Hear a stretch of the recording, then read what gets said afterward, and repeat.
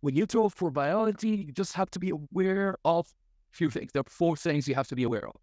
I call them SOPD, just to remember that these are the things I have to be aware of. First of all, the size. The size of your drawing should be as much as the space you're provided. So in your exam paper, you have that much space. Fill up the space. Try as much as possible to fill up that space you have in your exam paper, right? Drawing is an outline. What does that mean? This means I'm not going to shade. Look at the head of that worm. Do you see the head of the worm? When I am drawing the head, I'm not going to darken the head. No, it's just going to be an outline. So that's what's meant by an outline, right? So again, if I am to draw this segment here, I'll draw like this and like this. That's an outline of that segment, okay?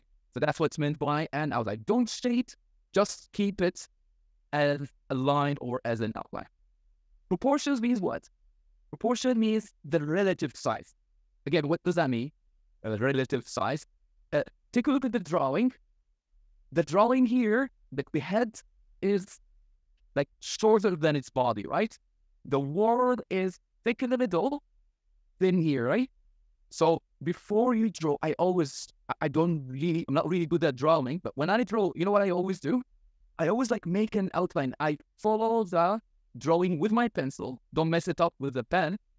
And while you're tracing it like this with your pencil, you would start to figure out how to draw that worm, right? So again, keep the same proportions.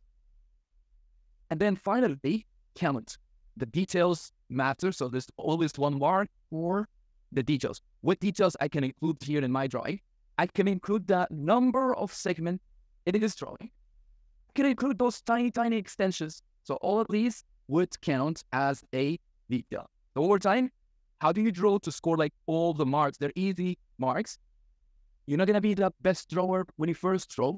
Just take like practice and then you would get hold of it, right? So again, I'll try to draw it, but I'm drawing like vertical, so it's not going to be the best drawing.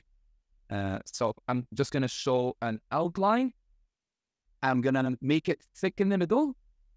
I need to count. And I need to show that proportion thing. All right? So show the extensions here. Okay? Make those inner counts, right? That's still an outlining. Ideally, I drew this in advance, so because I can't draw, I'm like vertically standing now. Ideally, the drawing should be something like this, okay? So again, make it bigger as an outline, same number of segments, keep the same proportions. So that would score the marks of this question. I have a question here on the same page. So the question says like this.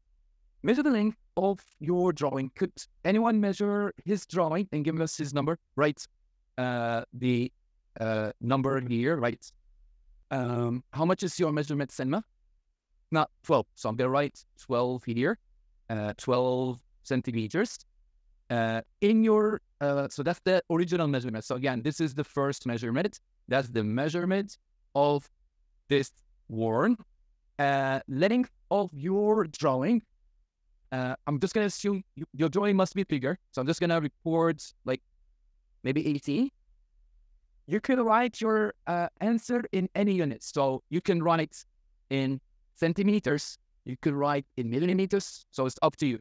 You could write it as 120 millimeters or 180 millimeters. Either way, it's going to be acceptable. Okay? Now, what do they want you to do? They wanted you to find how many times is your drawing bigger than the original. So again, put both drawings like this. One of them was 12. One of them was 18. So how many times is this 18 larger than the 12? Easy, right? So what am I going to do? I say 18 divided by 12. That would give me how many times my drawing is bigger than their drawing. So I'm just going to divide 18 divided by 12. It's like 1.5. Okay, let me just make it bigger.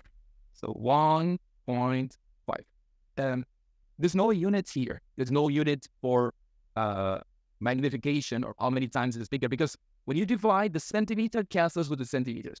But just like for formality, just to show them that this is how many times bigger, we usually put a small x before it. What does that small x represent? It represents that my drawing is 1.5 times bigger than their